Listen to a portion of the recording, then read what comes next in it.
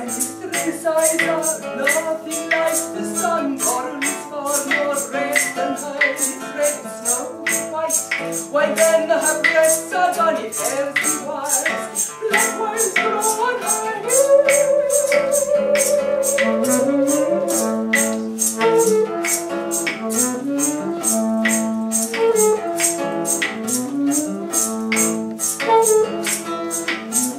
I have seen the roses, damask red and white, but no such roses see I in her cheeks, and in some parties there is more delight than in the breath that from my mistress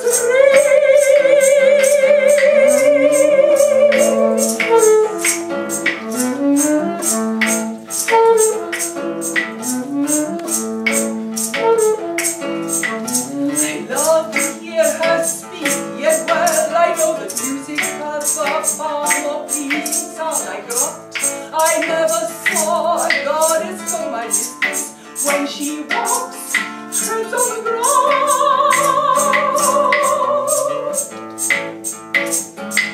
And yet by heaven I seek my love and rest, and she delight with false compare.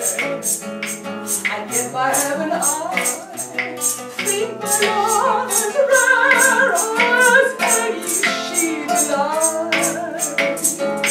delight with false compare. Delight with false compare. Delight with false compare. Delight with false compare.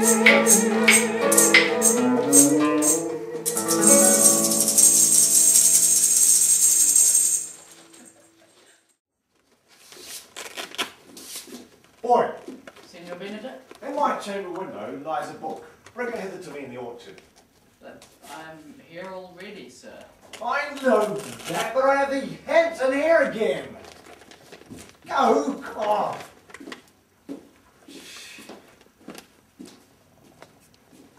I do much wonder that one man, seeing how much another man is a fool when he dedicates his behaviours to love, will, after he has laughed at such shallow follies in others, become the argument of those scorned by falling in love. And such a man is Claudio. I've known when there was no music with him but the drum and the fife. Now he'd rather listen to the tabor and the pipe.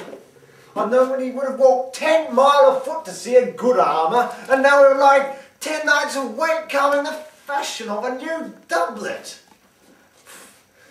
He was wont to speak plain and to the purpose like an honest man and a soldier.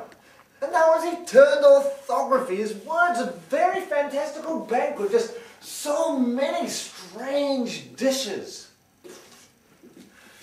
May I be so converted and see with these eyes? I think not. I'll not be sworn, but love may transform me into an oyster.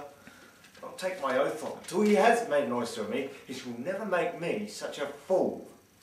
One woman is fair, yet I am well. Another wise, yet I am well. Another virtuous, yet I am well. But to all graces being but one woman shall not come in my grace. Rich shall she be, that's certain. Wise or old none. Virtuous, I'll never cheapen her. Mild will come not near me. Fair, I'll never look on her. Noble will not I for an angel of good discourse, an excellent musician, and her hair shall be of whatever colour it please God. My lord, how about the music? A prince and monsieur love. Oh, hide me in the arbour.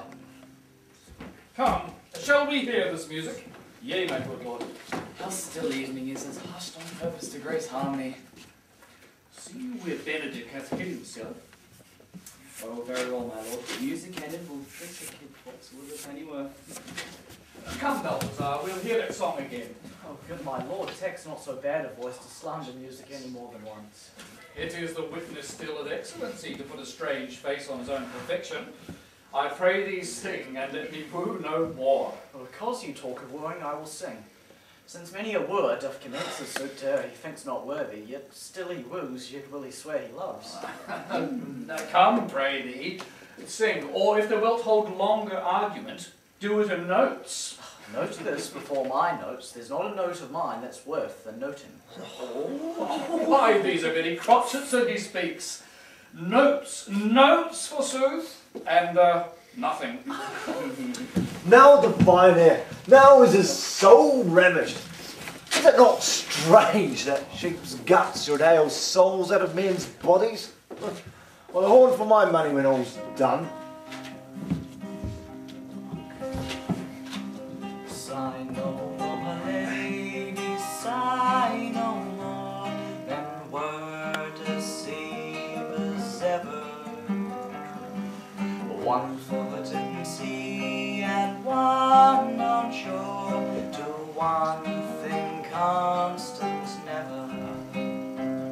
Then sigh not so, but let them go, and be you blithe and bonny, converting all your sounds of woe into a sing no more, did he sing no more, of dogs so dull and heavy, the fraud of man was ever so, since summer first was beginning. Then sigh not so, but let them go, and be you blithe and bonny, converting all your sounds of woe into a nonny, nonny, into a nonny, nonny, into a nonny, nonny. By my troth, a good song. And an ill singer, my lord. No, Faith, thou singest well enough for a shift. And had he been a dog that had howled us, they would have hanged him. I pray God his bad voice bode no mischief. At least it heard the night raven. Come what plague could have come after it. Yea, Mary, dost thou hear, Balthazar? Get us some excellent music for tomorrow night. We would have it at the Lady Hero's chamber window. The best I can, my lord. Do so. Farewell.